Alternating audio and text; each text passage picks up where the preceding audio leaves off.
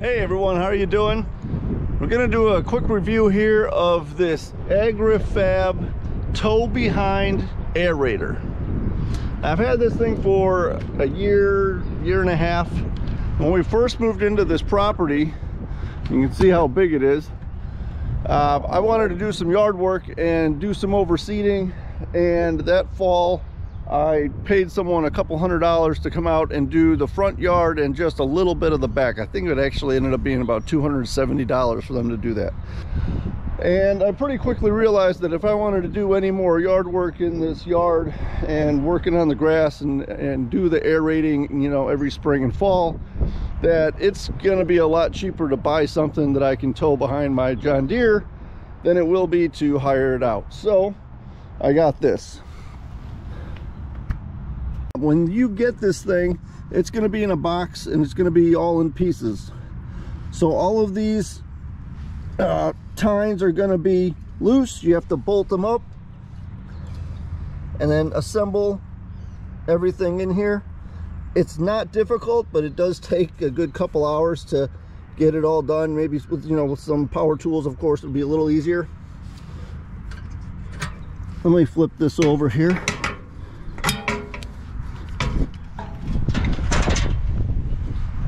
All right, so basically you've got these sections that the tines attach to, and then some spacers that go over the rod, the axle I guess we'll call it, and then these pieces that attach onto it at the end with the wheels, and you just get them snugged up.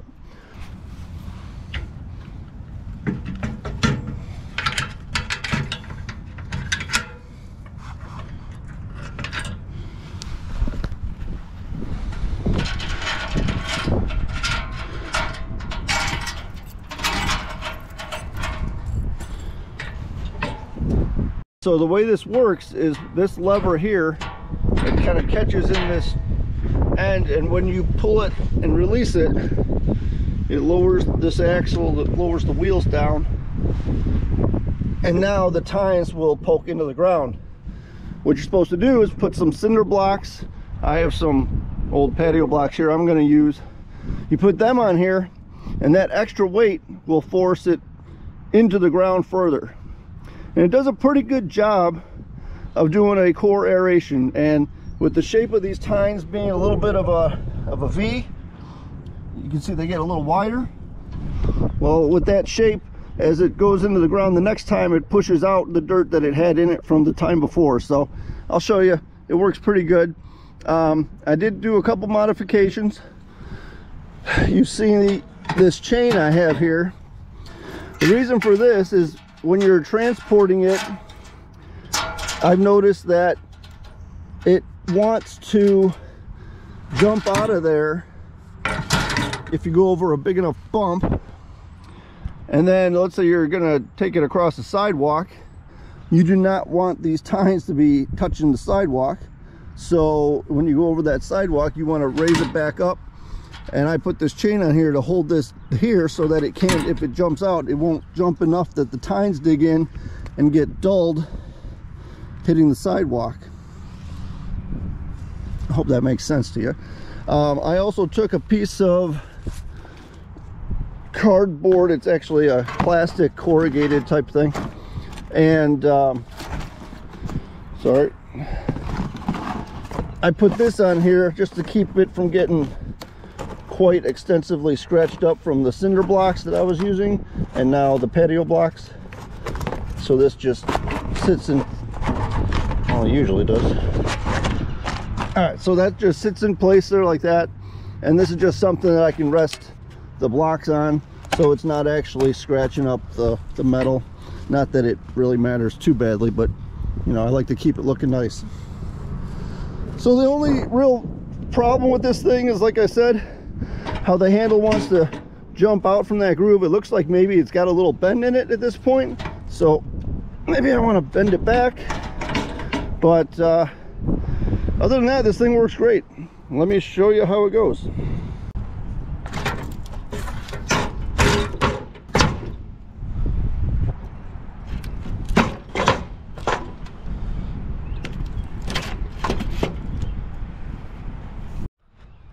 All right, so you can see I put the blocks on here. Now, one thing about the blocks you put on, whether they're cinder blocks or blocks like these, a couple things. So you want as many as you need so that the tines under the weight of them will dig into the ground. Now, the more bricks are on there, the more weight that's on there, the further into the ground that'll poke. That's great. Couple things to note though. The wet soil, it'll obviously go in further, but that extra weight also means more work for your tractor. Now, this thing is a John Deere L120. It's no heavy duty tractor by any means. It's really just the fancy lawnmower.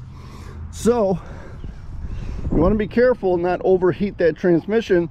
You cook that fluid in there, because you definitely could if you pulled it around for a couple hours with a lot of weight on it, where it's digging in really good. So you want to be careful of that. Just be aware of it. You know, maybe don't put quite as much weight if you've got more to do and the ground is wet, so it's digging in further. But you know, I don't have an exact number for that of how much weight for, you know, how wet the soil is. You just have to kind of figure that out. But something to definitely keep in mind, because I noticed one day when I was doing it for a little while, and it seemed to be struggling just a little, but I was pushing it anyway, and then I checked that transmission just by hand, and it was toasty. So something to watch for.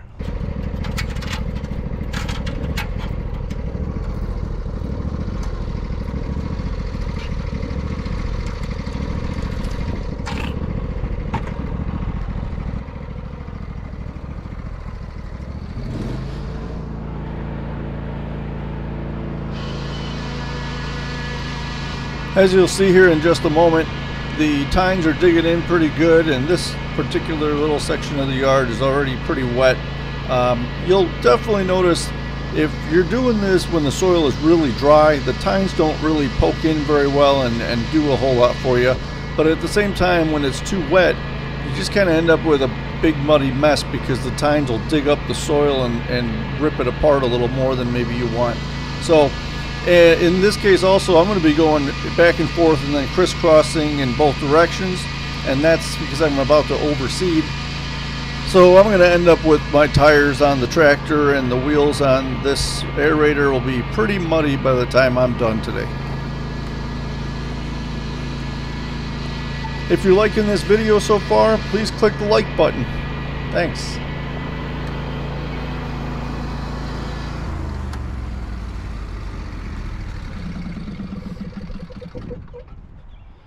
Okay, so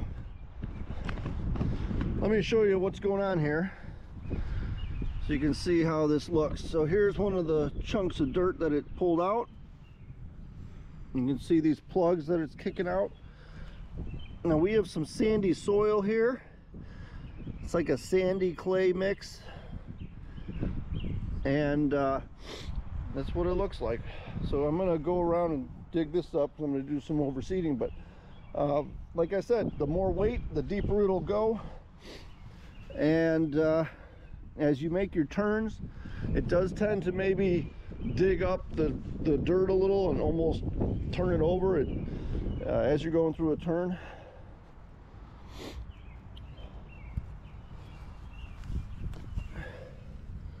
These are the plugs I'm getting here. Should be good. So here you can see how muddy the tires got on the tractor and on the actual aerator, and that's from driving over what I already aerated as I crisscrossed my pattern. Not a big deal though. With a quick few minutes with a power washer or even just a hose and a scrub brush, I can usually get that aerator clean in just a few minutes, 10 or 15 minutes. I do always use some WD-40 and spray everything down after washing it off. I want to make sure that it doesn't rust up on me. And lastly, I just check and make sure that the tines are still sharp. Maybe hit them with a file if they need it. Alright guys, well I hope this helps you out. If you were thinking of getting one of these, now you know a little more about it. Leave a comment and click like and subscribe if you found this helpful at all. We'll see you in the next video. Thanks for watching.